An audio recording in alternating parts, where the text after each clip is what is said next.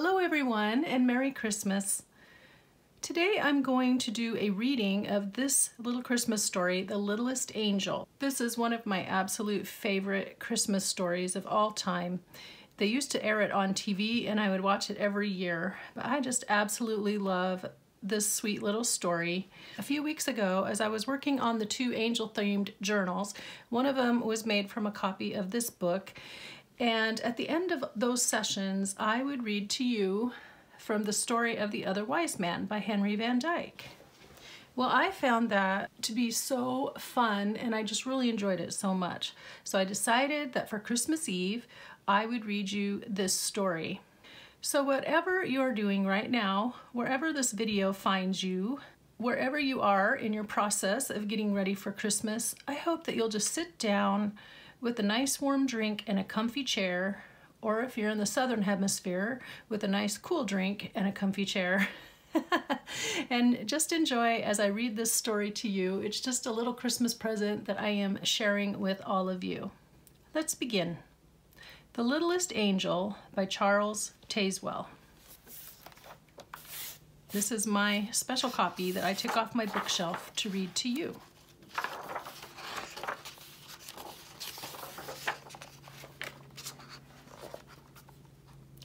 Once upon a time, oh many, many years ago, as time is calculated by men, but which was only yesterday in the celestial calendar of heaven, there was, in paradise, a most miserable, thoroughly unhappy, and utterly dejected cherub who was known throughout heaven as the Littlest Angel. He was exactly 4 years, 6 months, 5 days, 7 hours, and 42 minutes of age when he presented himself to the venerable gatekeeper and waited for admittance to the glorious kingdom of God. Standing defiantly, he tried to pretend that he wasn't at all impressed by such unearthly splendor and that he wasn't at all afraid. But his lower lip trembled, and a tear disgraced him by making a new furrow down his already tear-streaked face, coming to a precipitous halt at the very tip of his small, freckled nose. But that wasn't all.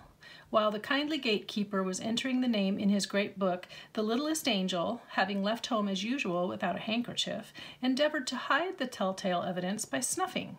A most unangelic sound which so unnerved the good gatekeeper that he did something he'd never done before in all eternity. He blotted the page. From that moment on, the heavenly peace was never quite the same, and the littlest angel soon became the despair of all the heavenly host. His shrill, ear-splitting whistle resounded at all hours through the golden streets. It startled the patriarch prophets and disturbed their meditations. Yes, and on top of that, he inevitably and vociferously sang off-key at the singing practice of the heavenly choir, spoiling its ethereal effect. And being so small that it seemed to take him just twice as long as anyone else to get to nightly prayers, the littlest angel always arrived late and always knocked everyone's wings askew as he darted into his place. Although these flaws in behavior might have been overlooked, the general appearance of the littlest angel was even more disreputable than his deportment. It was first whispered among the seraphim and cherubim, and then said aloud among the angels and archangels that he didn't even look like an angel. And they were all quite correct. He didn't. His halo was permanently tarnished where he held onto it with one hot little chubby hand when he ran, and he was always running. Furthermore, even when he stood very still, it never behaved as a halo should. It was always slipping down over his right eye, or over his left eye, or else, just for pure meanness, slipping off the back of his head and rolling away down some golden street, just so he'd have to chase after it. Yes, and it must here be recorded that his wings were neither useful nor ornamental. All paradise held its breath when the littlest angel perched himself like an unhappy fledgling sparrow on the very edge of a gilded cloud and prepared to take off. He would teeter this way and that way, but after much coaxing and a few false starts, he would shut both of his eyes, hold his freckled nose, count up to 303, and then hurl himself slowly into space. However, owing to the regrettable fact that he always forgot to move his wings, the littlest angel always fell head over halo.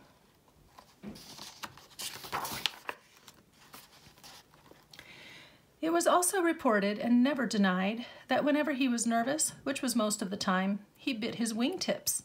Now, anyone can easily understand why the littlest angel would, soon or late, have to be disciplined. And so, on an eternal day of an eternal month in the year eternal, he was directed to present his small self before an angel of the peace. The littlest angel combed his hair, dusted his wings, and donned an almost clean garment, and then, with a heavy heart, trudged his way to the place of judgment.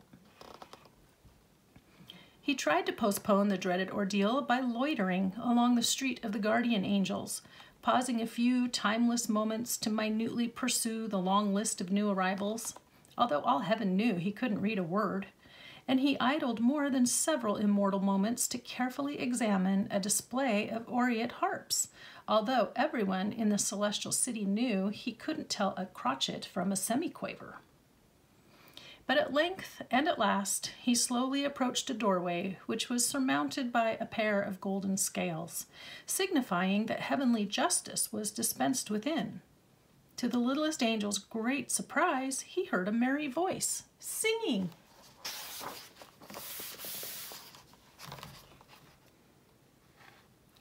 The littlest angel removed his halo and breathed upon it heavily, then polished it upon his garment, a procedure which added nothing to his already untidy appearance, and then tiptoed in.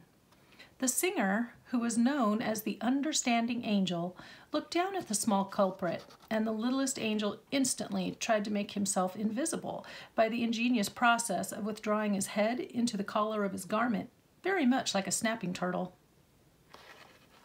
At that, the singer laughed a jolly, heartwarming sound and said, "Oh, so you're the one who's been making heaven so unheavenly. Come here, cherub, and tell me all about it." The little angel ventured a furtive look. First one eye, and then the other eye. Suddenly, almost before he knew it, he was perched on the lap of the understanding angel and was explaining how very difficult it was for a boy who suddenly finds himself transformed into an angel. Yes, and no matter what the archangel said, he'd only swung once. Well, twice. Oh, all right then, he'd swung 3 times on the golden gates, but that was just for something to do. That was the whole trouble. There wasn't anything for a small angel to do, and he was very homesick. Oh, not that paradise wasn't beautiful, but earth was beautiful too. Wasn't it created by God himself? Why, there were trees to climb and brooks to fish and caves to play at pirate chief, the swimming hole, and sun and rain and dark and dawn, and thick brown dust so soft and warm beneath your feet. The understanding angel smiled, and in his eyes was a long-forgotten memory of another small boy from long ago. Then he asked the littlest angel what would make him most happy in paradise. The cherub thought for a moment and then whispered in his ear, "There's a box. I left it under my bed back home. If only I could have that." The understanding angel nodded his head. "You shall have it," he promised, and a fleet-winged heavenly messenger was instantly dispatched to bring the box to paradise. And then, in all those timeless days that followed, everyone wondered at the great change in the littlest angel. For among all the cherubs in God's kingdom, he was the most happy. His conduct was above the slightest reproach. His appearance was all that the most fastidious could wish for.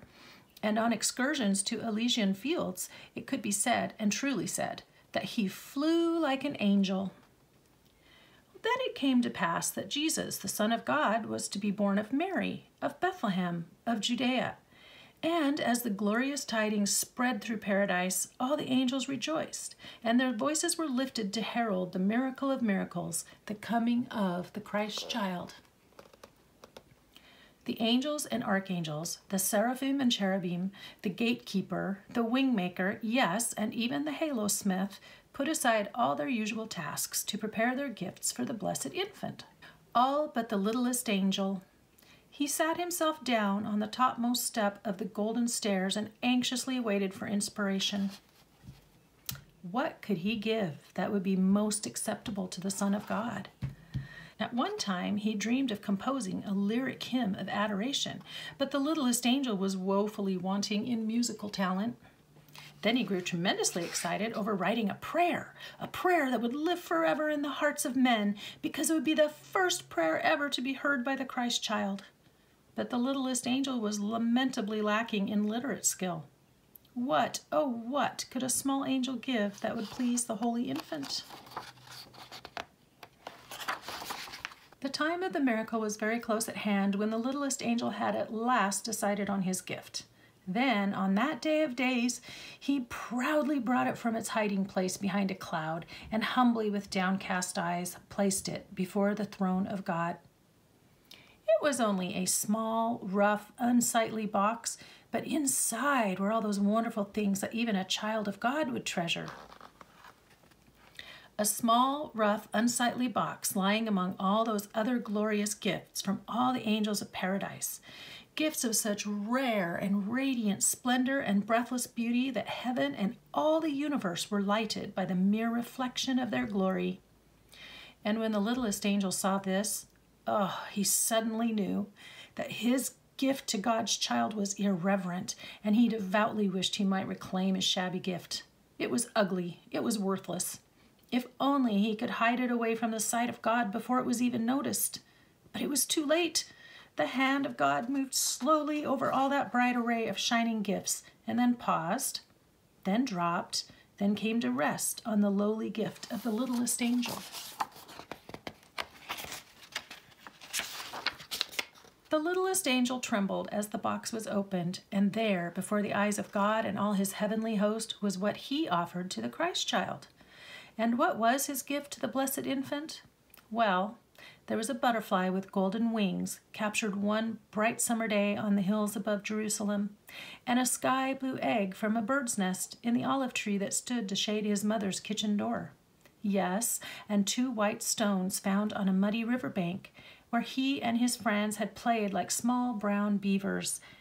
And at the bottom of the box, a limp, tooth-marked leather strap, once worn as a collar by his mongrel dog who had died as he lived in absolute love and infinite devotion. The littlest angel wept hot, bitter tears, for now he knew that instead of honoring the Son of God, he had been most blasphemous. Why had he ever thought the box was so wonderful? Why had he dreamed that such utterly useless things would be loved by the blessed infant?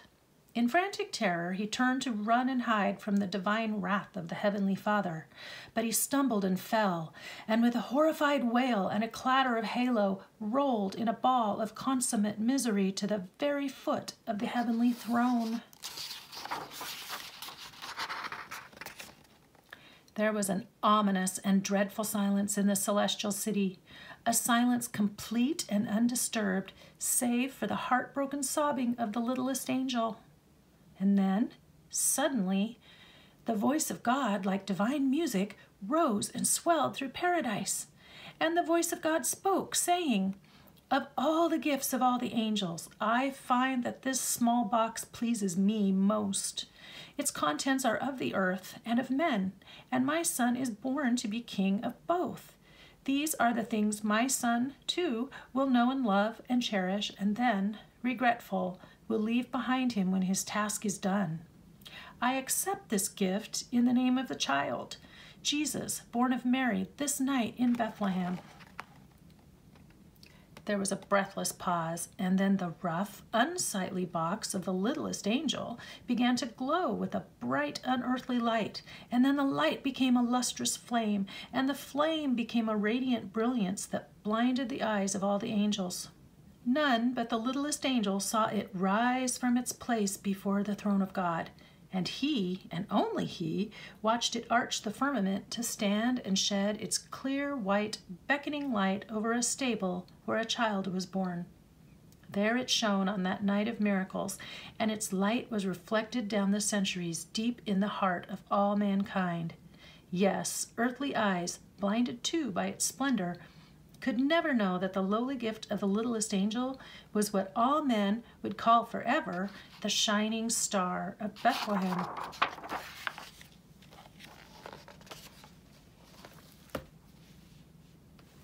And that's the end.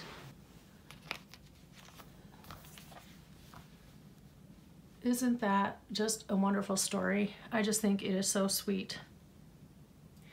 Well, I want to challenge you, whatever you're finding yourself doing today on December 24th, whether you still needed to be at work today, or you have the day off, or you're frantically trying to wrap presents or cook food, or whatever it is you're trying to do, that when you get to this evening, you put it all aside, because whatever is done will be fine, and whatever's not done in 24 hours, it's not going to matter anymore anyway.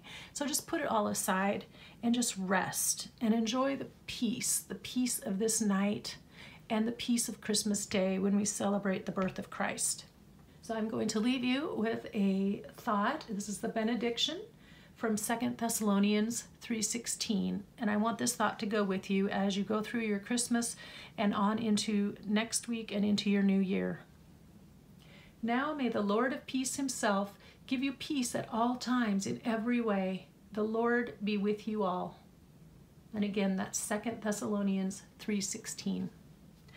I thank you guys for hanging out with me today and listening to this story. This was really fun, and I'm glad I thought of doing it. So this may become a tradition. I just don't know.